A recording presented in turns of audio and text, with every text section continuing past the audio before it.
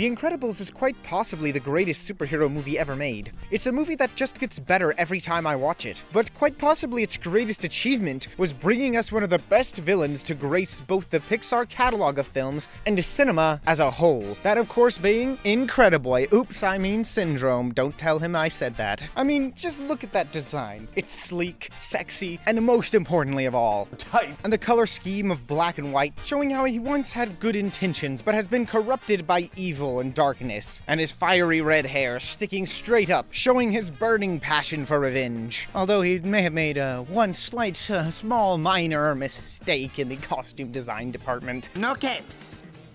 But I'm sure it's not that big of a deal. Okay, but really, if all I had to say positive about Syndrome was his outfit, then I wouldn't be making this whole video. So let me tell you really why Syndrome is an incredible villain. And yes, I'm sure it's fairly obvious that the pun was intended.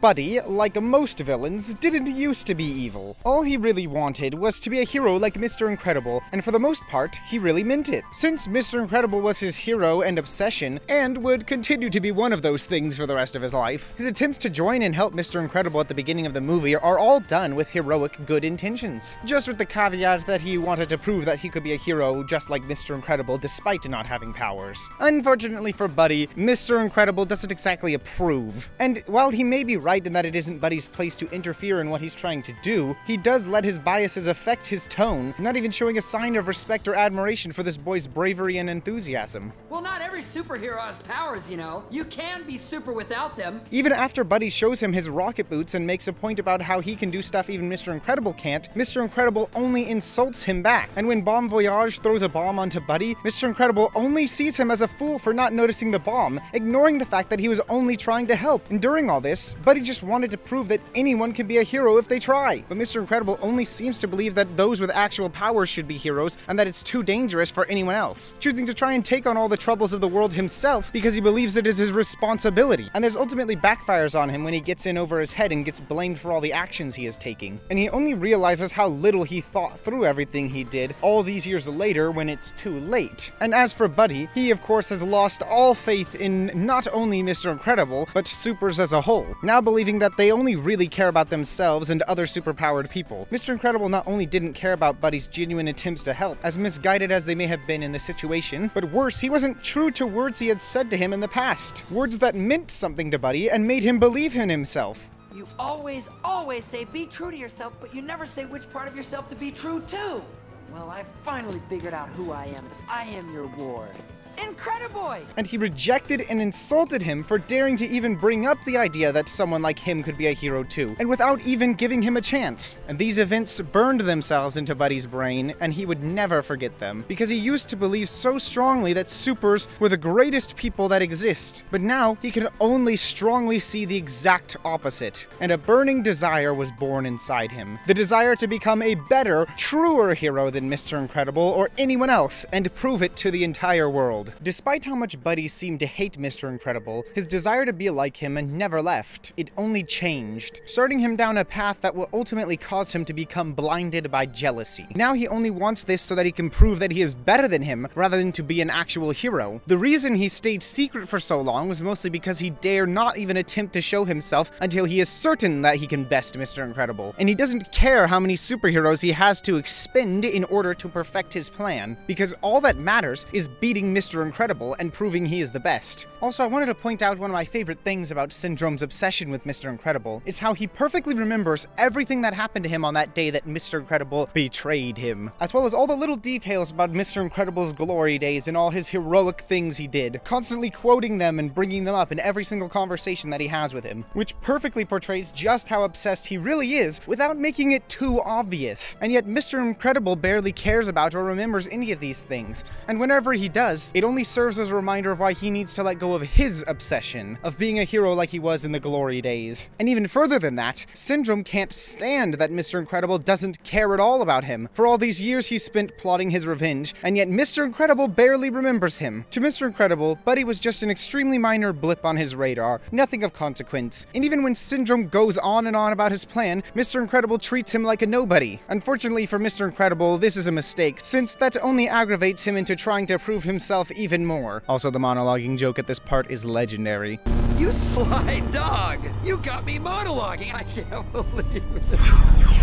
And this is, of course, why he simply cannot stop shouting his name to the heavens every time anyone sees him. Because to him, being a hero is not really about being a good person, it's about how people see you and if they remember you or not. Syndrome's plot in this movie is probably one of the best villain plots in any superhero movie, since he uses Mr. Incredible's greatest weakness to lure him into a trap, that of course being his obsession with being a hero. And thus, Syndrome uses Mr. Incredible's own strength to defeat him, since the first Omnidroid was always destined to fail. So when Syndrome finally does reveal himself, he appears unbeatable, but only because he planned this for so long. This revenge story is genius because it centers around both characters' intense obsessions, Mr. Incredible wanting to be a hero again, and Syndrome wanting desperately to prove he is better than Mr. Incredible and make him suffer for his past actions. Syndrome's hatred and revenge is so deeply rooted that it makes him dangerous, not just to the world, but also himself. And because he isn't stupid, he has carefully planned out everything. And unlike most revenge stories, the villain knows exactly what he is getting himself into and came prepared. This way he is virtually guaranteed to win, making him even more dangerous than most other revenge villains as well. And later, when we learn what it took to create the ultimate Omnidroid, we discover the true depth of Syndrome's evil and obsession. He was not only willing to kill almost every superhero who was still out there, but he was also willing to do it just so he could put himself on a pedestal and pretend to be one instead. Oh, I'm real. Real enough to defeat you!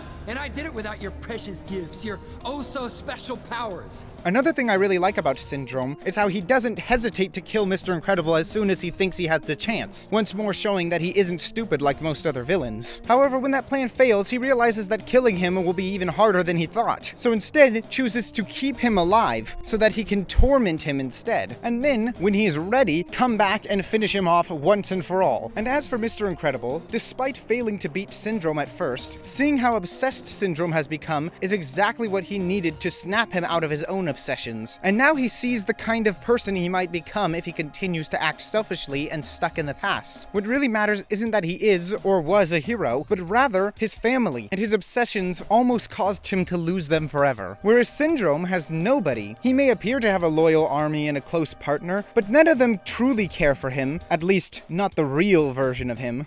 I called his bluff, sweetheart, that's all. I knew he wouldn't have it in him to actually... Next time you gamble, bet your own life.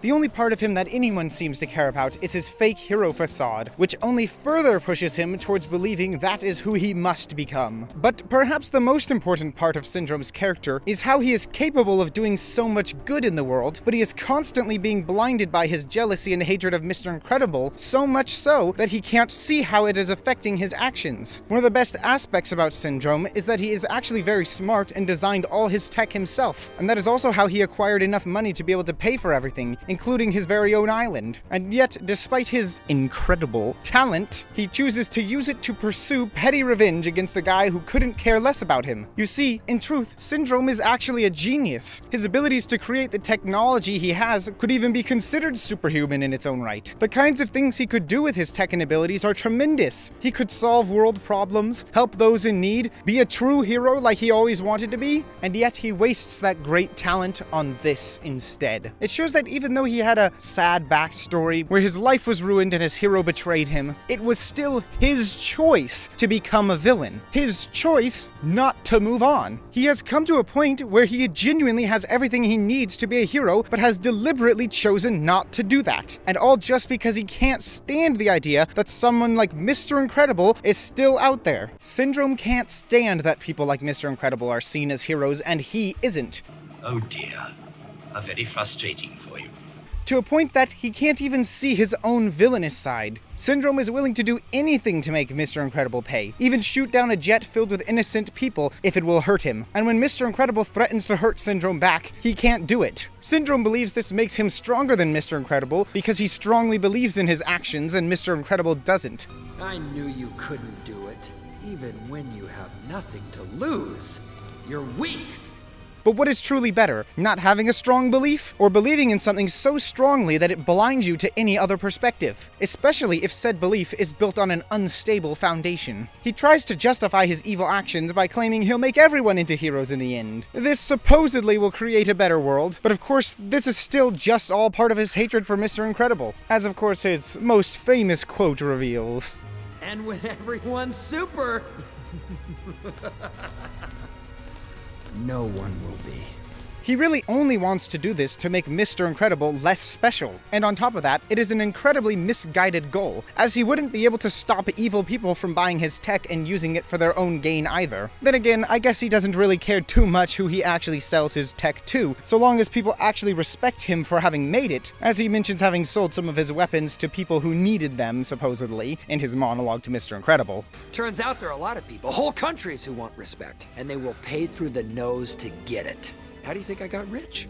I invented weapons. But of course he still wants people to see him as a hero, even though deep down he knows he really isn't. I mean, no real hero would put thousands of lives in danger on purpose, especially not to basically just show off. Yet despite this, he has tricked himself into believing that this is still a good thing, because he'll finally be giving the people a hero they can look up to, hence him flying high above them all. It all comes back to the thing that broke him the most, the idea that everything he believed in was false, and yet his heroics are more false than anything he believed about Mr. Incredible ever was. He just can't see it past his own pride. The biggest irony of Syndrome is that he hated Mr. Incredible for how prideful he was, but ultimately he ends up becoming even more prideful out of his spite, while Mr. Incredible comes to realize that he was wrong for how he treated Buddy all those years ago, showing that he has grown past the man he used to be and is no longer controlled by his obsessions. Syndrome refuses to let go of his hate for Mr. Incredible, because he simply can't see Mr. Incredible as anything other than the jerk who denied him despite only trying to do something good, and it would require him to admit that he has gone too far and that all his effort is for nothing.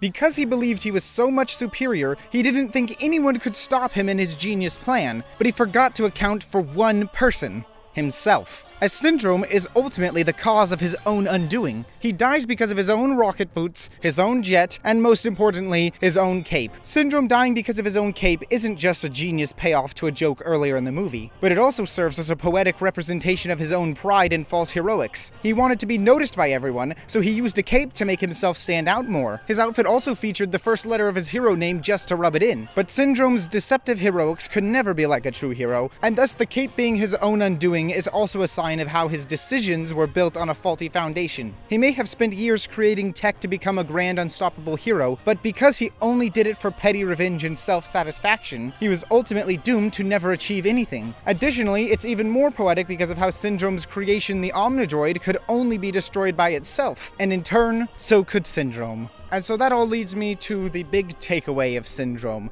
the lesson to be learned from this villain.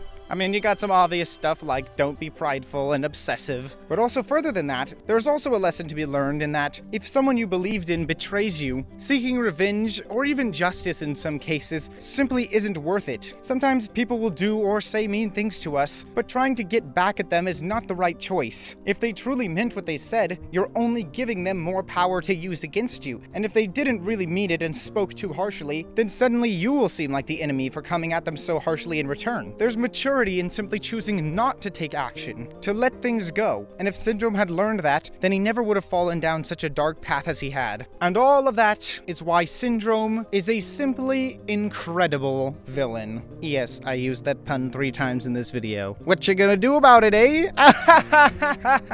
I'm sure there's tons of interesting things that I either didn't say or didn't think about saying that all of you out there in the audience would like to say about Syndrome, so please tell me in the comments down below. I do try to read as many as possible, and if you're interested in keeping up with me on social media, I am on all of these platforms around me currently, and if you really enjoy my content, then perhaps you could consider supporting me on Patreon, where you'll get access to early videos and be able to participate in special polls that will allow you to influence some of the videos I end up creating in the future. And last but certainly not least, be sure to check out my previous villain analysis on Judge Claude Frollo from The Hunchback of Notre Dame if you haven't seen it yet, or perhaps you're more interested in hearing me talk about Pixar movies, because good thing for you, I have an entire playlist about that, including another villain analysis on the often forgotten Pixar classic A Bug's Life, and its villain, Hopper. And of course, I can't go without reminding all of you to always be iconic.